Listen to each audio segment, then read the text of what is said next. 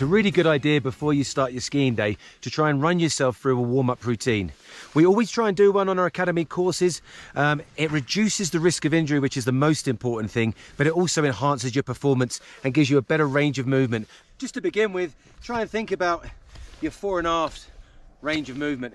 So just by raising your toe, raising your heel, backwards, forwards, you get a nice warm up in that joint across that axis of movement. As you start to warm up, if you've spent a little while doing it, start to use the muscles a little bit more and increase the range. To help you with your angles, angulation in your skiing, try a lateral movement with your leg. Remember, we're not moving the hips or the upper body. We're trying to separate the leg at the ball and socket joint. Laterally across, laterally up, across and up, warming up that axis. To help you with your rotation, try and think about a steering action in the joint. Knee in, driving it outwards. Rotation.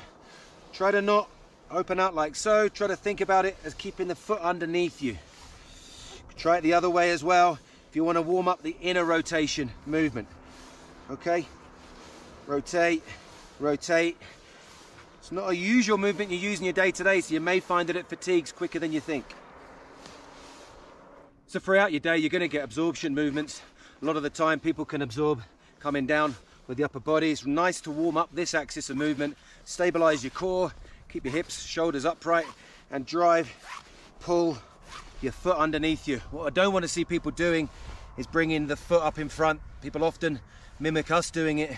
It's really a pulling up of the leg underneath the hips. Good absorption movement. Try and keep your foot as level as possible. Another good exercise to warm up your leg extension is kicking your leg out to the side, lifting it high, drawing it in.